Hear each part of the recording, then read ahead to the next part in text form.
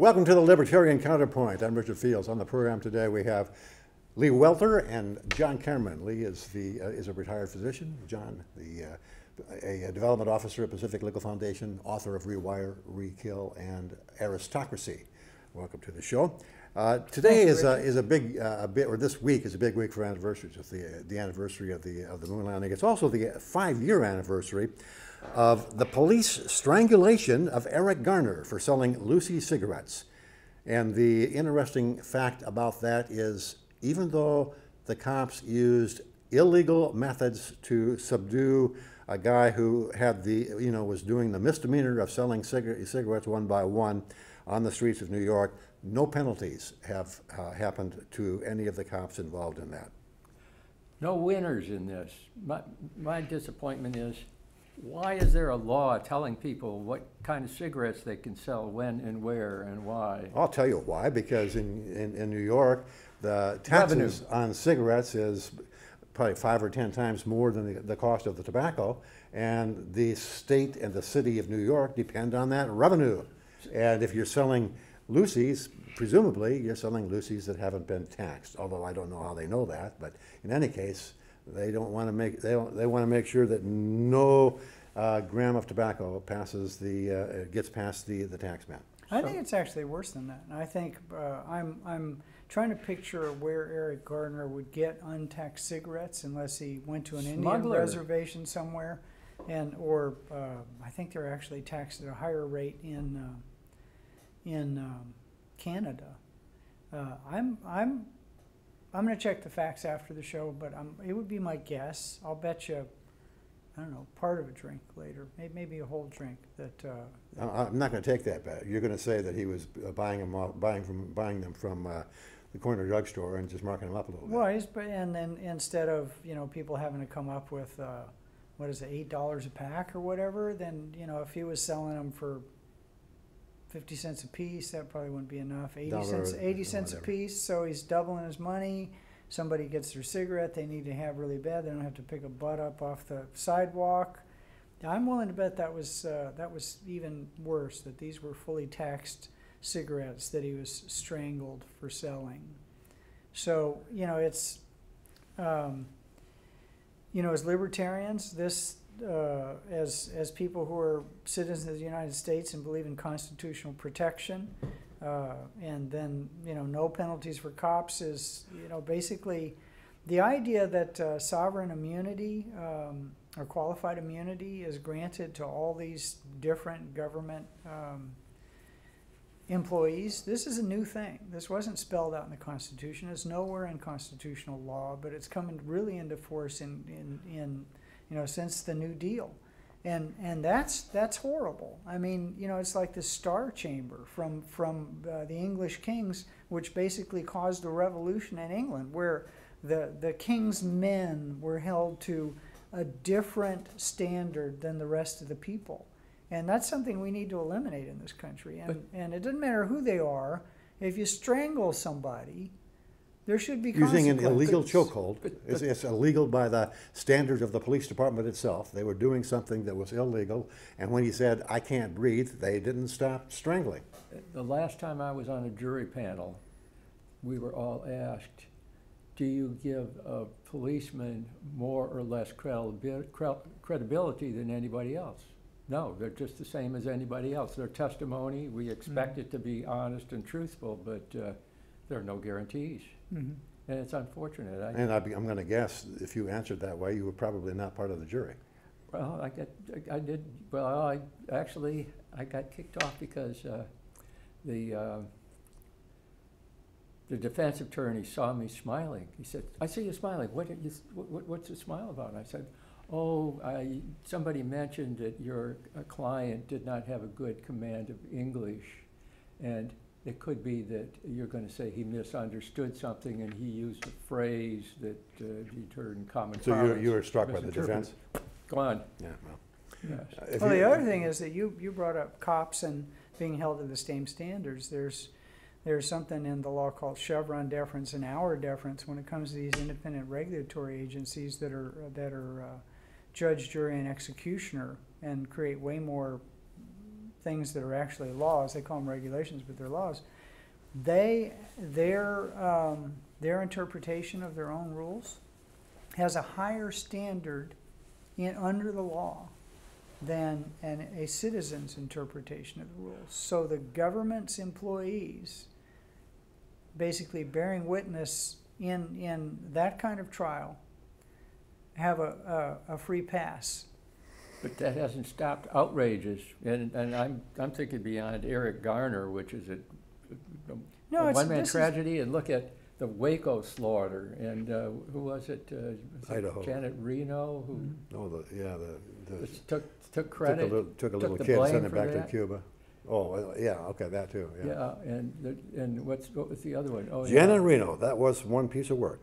Yes, and then there's the Lavoy Finicum, who was trying to establish his rangeland and was heading through Oregon for a friendly hearing with a sheriff, and he got stopped and gunned down by I guess it was the FBI. Yeah.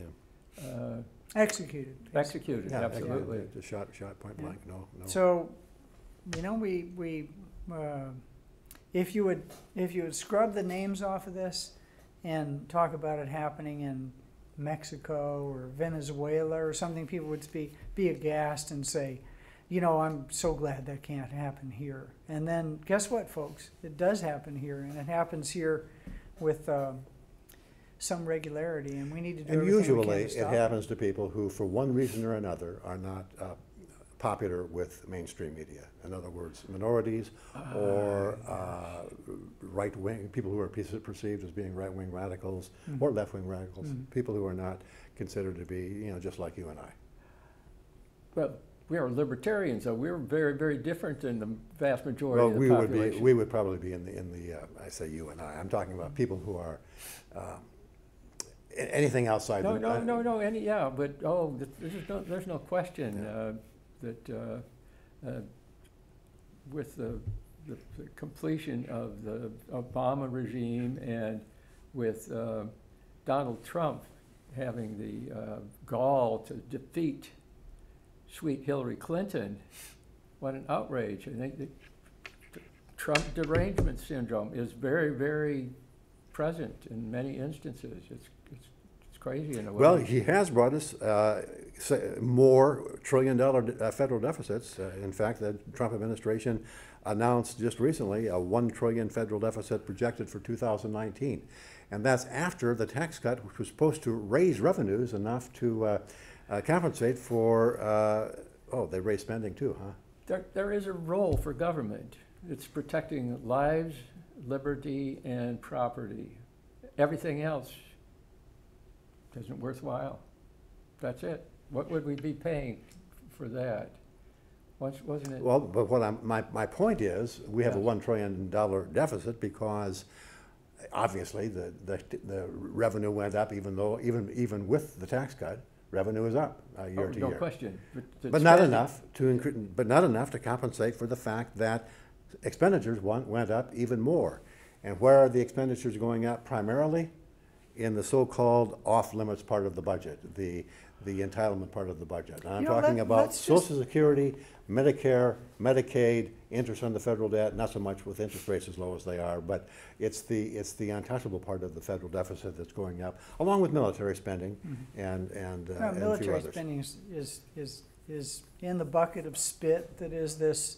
It's about 30%. I wouldn't call that spit, but well, okay, maybe it's a couple of spits. But what's funny is that this guy Trump that actually, compared to I think all the campaign promises that all the presidents have made in history, he's actually come through on a lot of his promises. But this ain't one of them. One of his promises was not only to eliminate the deficit, but to eliminate, and this is where I knew he was. Is it hyperbola or hyperbola? Hyperbolizing, where he was maybe stretching, he was maybe telling a little story. He said he was going to eliminate the deficit, and he was going to eliminate the national debt. Oh, yeah. Well, that's a good goal. He's not there yet. No, but, nor is he ever going to get a there. question. Well, I mean, maybe his big game plan is to destroy the fiat currency, and after the economy bankrupt? collapses and goes bankrupt, then That would initially a million of these phony dollars will be worth under the new currency. several $100 trillion do a Venezuela. And then Zimbabwe. when we that would eliminate the federal debt. Yeah. if we ever survive the bread lines and the riots and all the rest of that stuff, then we wouldn't have a deficit. Are there any fiduciaries in government? That would be my dream, to make sure that everybody has a fiduciary sense and they're committed to it. And failure would automatically mean You they're have such out sweet of office. dreams, Lee. Ousted. That's what I like about you. That's why I can sleep at night. Yeah. But what we're seeing that I think is most troubling in the United States today is the rise of authoritarian populism, both on the right, as represented by Trump, and on the left, as represented by Antifa and the AOCs of the AOC world and all the rest and of that, Bernie yeah. Sanders and the rest. Thoughts? It's very sad, isn't it? And what comes to mind is Thomas Jefferson's warning, and this may or may not be underlying the problem, but I think it is. He said in much more flowery words, "A poorly educated society will not remain free." I didn't stand a chance of memorizing his language. Yeah, okay. But, and I think it's true. And where do people get educated or indoctrinated? Mandatory monopoly government schooling, modeled after the 1819 Prussian schools, designed to produce obedient middle managers and military factory officers. workers. Exactly. Factory workers and draftees. People to meet the whims of the ruling elites. And I think what we need to understand is that populism is the form of government that takes place whenever those who want to ascend to power figure out an us versus them narrative. Oh, and they yes. put together an us. Yes. In the case of Trump, it's lower middle class whites for the most part. Yes. And the them is everybody else, Yes. minorities and immigrants in particular. So it's an us versus them narrative that his base is going to be rah-rahing about, and enough other people will ignore if he's saying enough things about deregulation or whatever else they're in favor of. On the left, it's the us versus the them being the 1%ers, the people who, the corporate bigwigs, the corporations and the ones that make rich, campaign donations to get wealthy, what they want. the wealthy, those are the them, and the us is everybody, the us union members and working staffs. So you have this us versus them dichotomy, and nobody's talking to each other anymore. Union workers are not talking to employers. People who live in lily white suburban communities are not talking to people who live in the south side of Chicago. You end up with an us versus them that is impossible to navigate with any form of civil discourse. I was listening out of the corner of my ear, but I wanted to share a quote, and I should just write it down and carry it around with me. You talked about Jefferson stating that basically the ignorant won't remain free. Yes. And Isabel Patterson, one of the, I guess, founding mothers of Yes. kind of libertarian thought. This is her quote: "There can be no greater stretch of arbitrary power than to seize children from their parents, teach them whatever the authorities decree they shall be taught, and expropriate from the parents the funds to pay for the procedure." And what's happening is there are a number of people who think that the dumbing down of public schools is an intentional process that is designed to create sheep who don't have the wherewithal to understand that there ain't no such thing as a free lunch. Because you won't find people who go to a school that their parents pay for and direct their kids to and have some control over the content of courses, putting up with the lunacy that these populists preach on either side. And I think You know, and if an unintended consequence goes on long enough, which is the dumbing down of the American student, except in some extraordinary schools and some private schools and some charter schools, which the educational establishment happens, then it's no longer an unintended consequence, it's an intended consequence. These people want dumb people. I have no idea who they think is going to fly the airplane or create the computer or do the open heart surgery, but I think it's an intended consequence. They figure they can teach people skills in technical schools, and you know, that's, you know, skills are relatively easy to teach. It's clear thinking, philosophical thinking that they're trying to wipe out. There is a detailed explanation in a WorldNet Daily article by Ellis Washington titled "The Long March Through the Institutions." Talks about how the rebels of the 1970s, the ones that were at one of the political campaigns, making all kinds of trouble, they said they now are faculty in the universities and the union teachers in the government monopoly schools, and they've been very effective.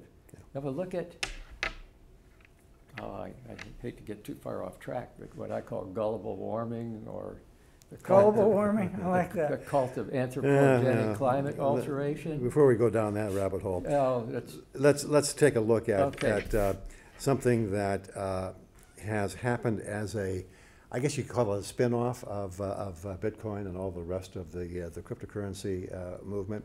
Bitcoin was started as a currency, totally privately controlled on the web, 21 million units of Bitcoin, maximum amount, so that there would be no possibility of price inflation of Bitcoin, and it's gone up, it's gone down, but it's survived for what, 10, 15 years now, and it's done exactly what it said it was going to do, not without growing pains, but it's essentially done exactly what it's supposed to do.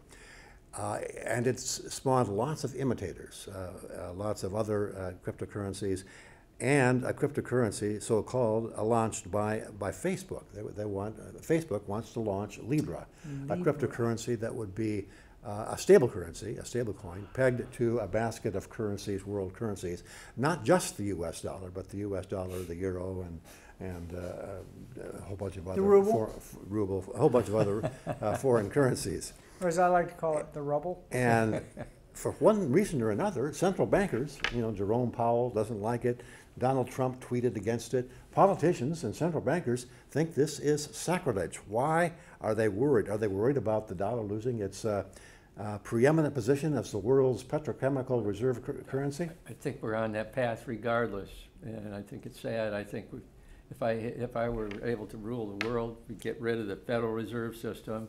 We'd have a free market in money valuation based on a silver or gold standard. In fact, it was Alan Greenspan that once wrote that any nation that abandons the gold standard basis for its currency is doomed to failure. And J.P. Morgan said, J.P. Morgan, one of the people who founded the Federal Reserve, said, there is no money other than gold. So there you go. People will do whatever works for them in the short to medium term. Some of the comments that the politicians in the hearings had, one Democrat, and I'm sure some Republicans, let me be careful about what labels I use there, had some equally stupid things to say, but one of them said that this type of currency would do more damage to the United States than 9/11. That it was an assault on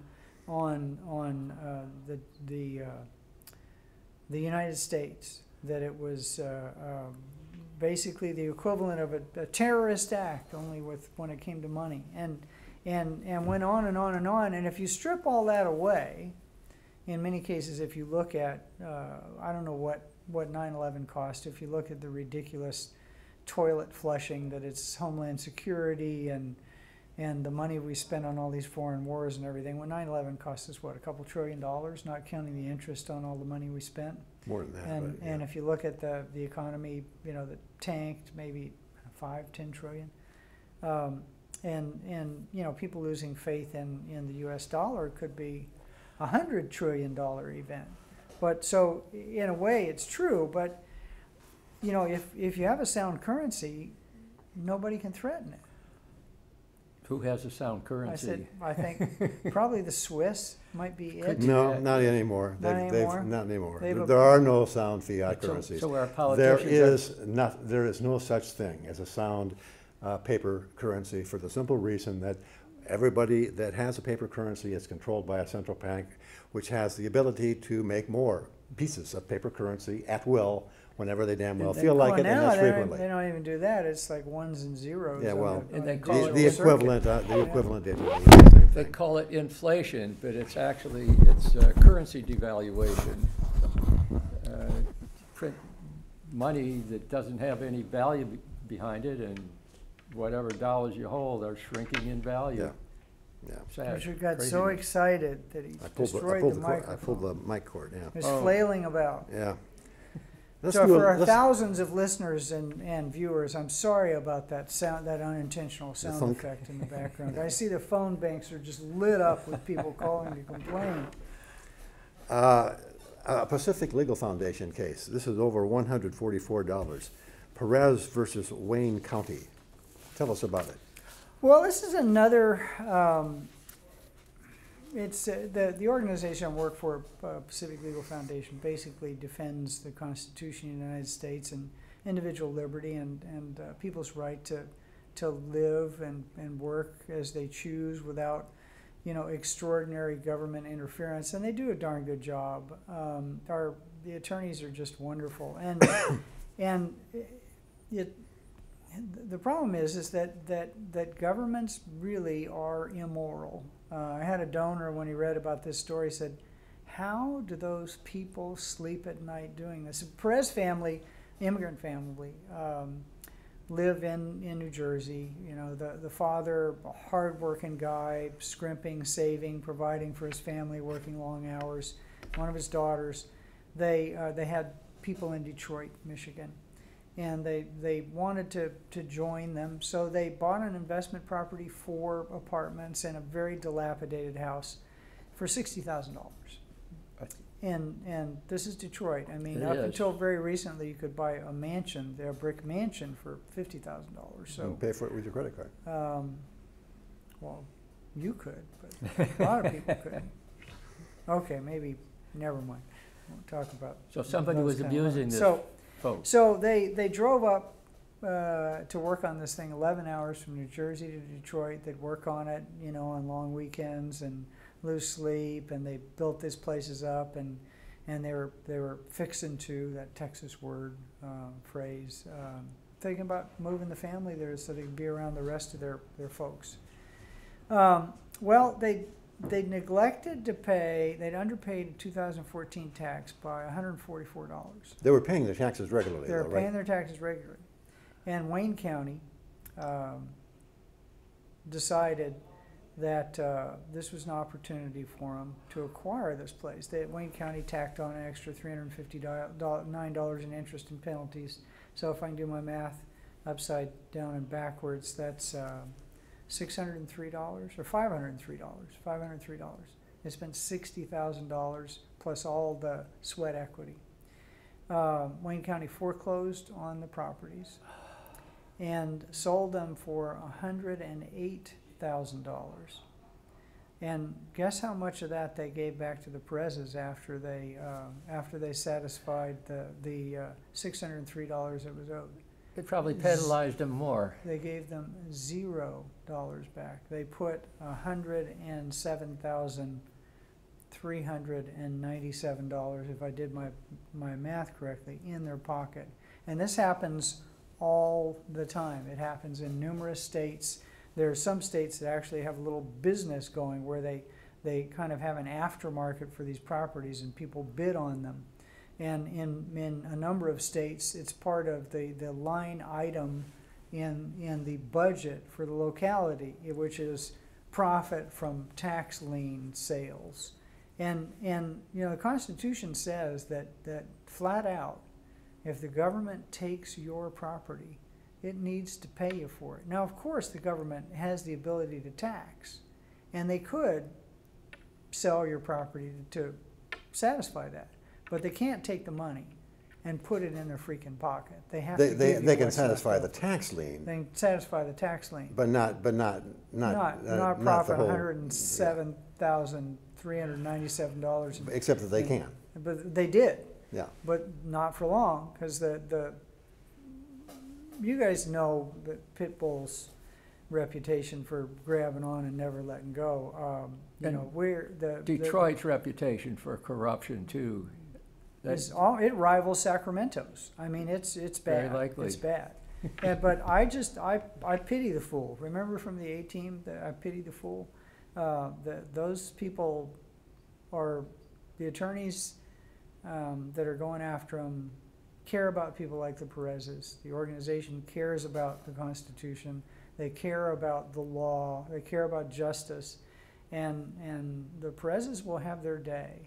And I wouldn't be surprised if not only that they get their money back, but that the law in that state's going to be changed, because the organization did it in Montana. And then I think it was Montana. They had a real racket going on for years, same kind of thing. And this is not isolated. Government agencies and cities and counties do this kind of theft all the time. It kind of reminds you that you think we have private property, but how private is it when we don't pay our tax bill? And we find out who really owns our property. Owns it. Yeah, the people, you know, they talk about these horrible corporations, but I've never seen, you know, Walmart send an armed party over to Target to get some customers. Yeah. But by gosh, you don't pay your taxes, the revenue will show up and put a gun at your head. And so the saddest part of this tale is it's people like the Perez's who could bring truly a renaissance to Detroit, which it desperately needs, and that kind of abuse, not put an end to that kind of... So here we're talking about $144. Let's talk about something that's a tad more. It's a fine for refusal to testify being raised from $500 to $1,000 per day. And I'm talking, of course, about Chelsea Manning. She's refusing to testify in the Julian Assange case, and the refusal to testify is considered a contempt of court, $500 per day, and you stay in jail. Now, Julian Assange, Chelsea Manning, along with Edward Snowden, are probably three of the most heroic people in the country today, because they have stood up to the national intelligence behemoth and exposed all of the wrongdoing by our intelligence agencies and so forth. This is awful, and we're out of time, but we'll see you again next week. Same time, same place, Libertarian Counterpoint. Thank you very much for watching us on WWW Access Sacramento, on YouTube, and on Channel 17 in Sacramento, and on Facebook. Have a good week. Thank you, Richard.